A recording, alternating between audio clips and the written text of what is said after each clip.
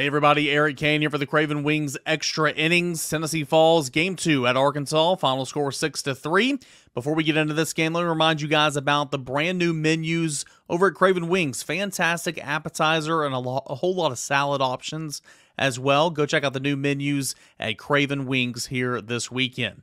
6-3, the final score. Tennessee doubled up in Game 2 of the series. Made it interesting in the top of the ninth inning. So we give Tennessee credit. Scored a run right there. Had some really good at-bats from Tiers and Scott, but ultimately Tennessee does fall. Same old story, different night, right?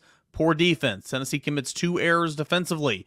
Changed the outlook of this baseball game. Really derailed that 5th inning for Chase Dolander, who, again, like Andrew Lindsey in Game 1, deserved better. Just a fly ball to the warning track that was jogged by Jared Dickey. And then later on in the 7th inning, when things took a turn for the worse with 3 runs scored for Arkansas, Camden Sewell, the roller coaster ride that he was on tonight, tried a pickoff move, faking to first, going to third, and would have had the guy out at third base if he could just make the throw. But instead it goes into left field. And, of course, that run, along with a couple of more run-scoring hits in that inning, just told the tale.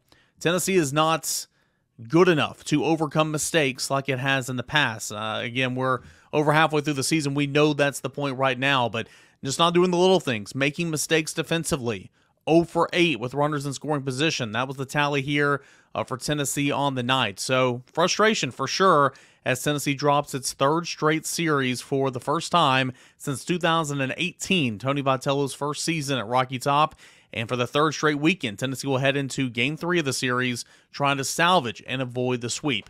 Good news for Tennessee. The past 2 series, Tennessee's offense has ignited, has exploded in Game number 3. So we'll see if a similar story will be told tomorrow. 3 p.m. Eastern Time was first pitch, Game 3, Tennessee at Arkansas.